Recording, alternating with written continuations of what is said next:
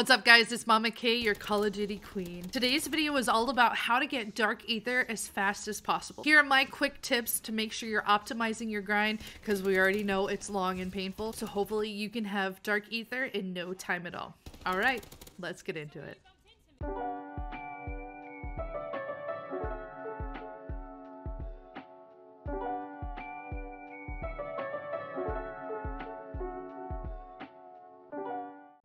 My biggest tip is to make sure you're maximizing your camos as much as possible. Be sure to be aware of what you're working on. That way you're not duplicating any efforts and it runs pretty seamlessly. As an example, one of the challenges is to get 2,000 kills with 7 attachments. You want to make sure your gun has 7 attachments, because if not, it's not going to count towards any of those progresses. Same thing with covenants. You need 2,000 of those, so while you're grinding for your 4,000 pack-a-punch camos, you can get those done as well. Here you can see is my Einhorn loadout. I actually used this loadout for high rounds. It made it to round 185, so if you want to use that, there you go. When I'm grinding camos, my objective is to get to pack-a-punch as quick as possible in as low of round as possible. So when I'm looking for my first few portals, I always try to pick Blitz, especially that first round. It only lasts a minute long, and Transmit. That's about a minute and a half. So make sure you're going to those portals and avoiding Harvest, because you want to get that one later. This is all going to depend on your RNG, but I always try to look for Blitz and Transmit to get me started and get my gun packed. After I complete each portal, I'm heading to the Altar of Covenants to check what's available. This is absolutely a game of RNG. As you're looking here, I have Bloodlust and Dead Accurate. Bloodlust is great when working on those 10 rapid kills, as you can just melee zombies instead of shooting them, but be careful, as with this rare, only lasts until round 4, and then it's no longer one hit. Dead Accurate is also a great choice, so when I'm grinding, I would pick up one or the other, so I'm making progress towards those 2,000 kills. Again, after completing my portal, I'm heading over and checking the covenants. As you can see here, Brain Rot is one of the options. I try to stay away from this one. It just seems to not work very quickly, as it's only turning a few zombies every turn. The next one is Brimstone. This is great for high rounds and great for taking damage. It's super fun when you have insta-kill, but I found it's not that effective for camo grinds.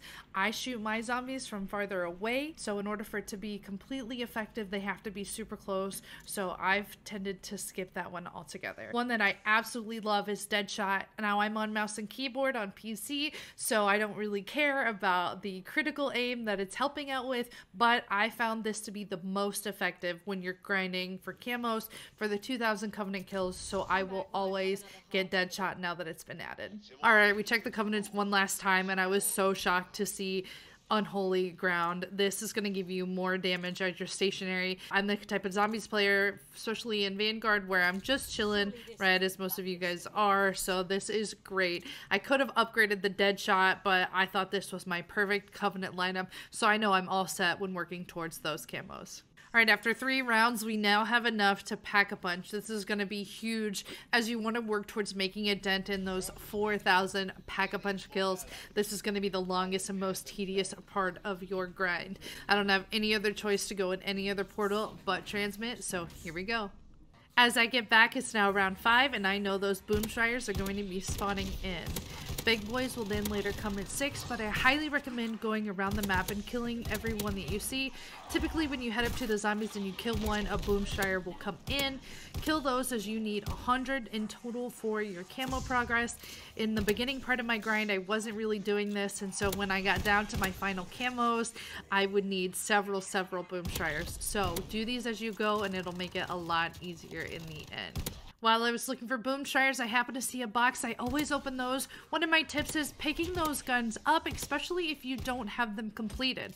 For example, if my primary gun has already killed, let's say, Boomshires, I can then swap to my secondary and work on it. That way I'm not wasting it. I found this to be super helpful. This gun that I also picked up was packed, so it saved me some money, and it's going to help with those pack-a-punch kills for that gun as well.